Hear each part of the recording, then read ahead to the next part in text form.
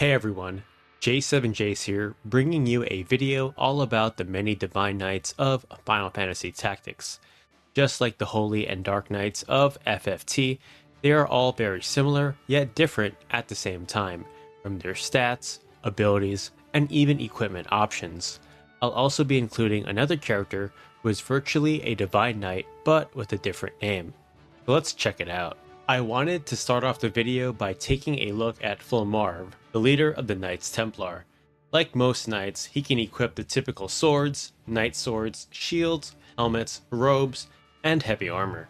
Although one thing that sets him apart is that he can equip clothing, which I find a lot more useful, especially as the game progresses. For his abilities, he comes with the standard 4 Divine Knight abilities: Crush Armor, Helm, Sword, and Accessory.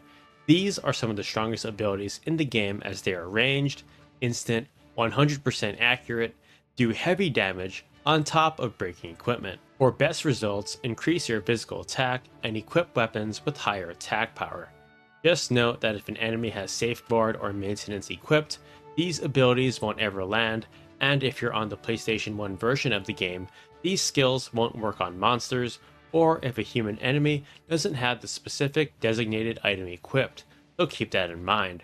In War of the Lions, these abilities will do more damage if the target has no equipment, with the overall damage of Crush Armor or Shelba Stab being the highest. However, in most cases, I found all the other abilities doing more than enough, but if a target does have a helm, armor, weapon, or accessory equipped, then Unyielding Blade's damage will be the same. Additionally, Fulmarv does have a unique Magic's command with the magic spell Quake. It can do some pretty good damage, just make sure to have a higher Faith stat and an accessory that will boost Earth Elemental. But if you were playable as a normal character, I'd still stick with Unyielding Blade in most cases. To finish it off, for his stats and multipliers, they are quite amazing, especially his HP, evasion rate of 25%, and physical attack.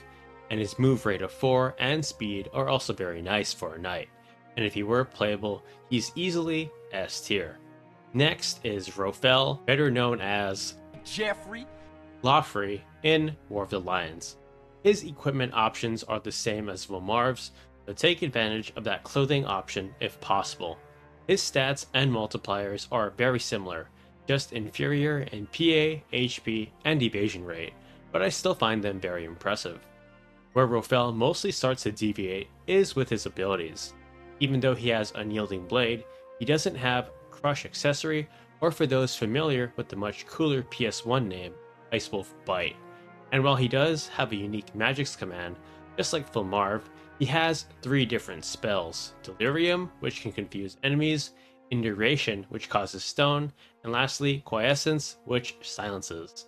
In short, he's just a slightly weaker Fulmarv, but still would be a very deadly character if he were playable. Now, the only real Divine Knight that we can control and use is Melidel, who is also the only female of this group, meaning she can equip hair adornments and perfumes, which can make her incredibly strong in different ways. For the most part, she has the same equipment options as Fulmarv and Rophel. What sets her apart on top of being a lady is her ability to equip crossbows and polearms, which I don't recommend using in harder fights as I feel swords and knight swords are just better, and we need these weapons equipped in order to use Unyielding Blade. Her stats and multipliers aren't nearly as good as the other 2 Divine Knights, but her damage is more than adequate, and the ability to equip things like Ribbon and Taina Rouge make her just as good and arguably even better. Last but not least is King Delita's Arc Knight, which is more or less the same because he also has Unyielding Blade with the same 4 Divine Knight abilities. His version of it has a different job description, but it's virtually shouting, "I'm a Divine Knight" to you. For equipment, it's nearly identical with some noticeable differences. Even though he can equip the usual swords, knight swords, shields, helmets, robes, and heavy armor, he can't equip clothing like the other Divine Knights. However, the unique thing about Delita is that he can equip flails and, more importantly, knives, his favorite wife stabbing weapon, although if you want to get technical, he disarms her and takes the knife. As for his stats and multipliers, they aren't nearly as good for the most part, especially when you compare him to Fulmarv and Rofel.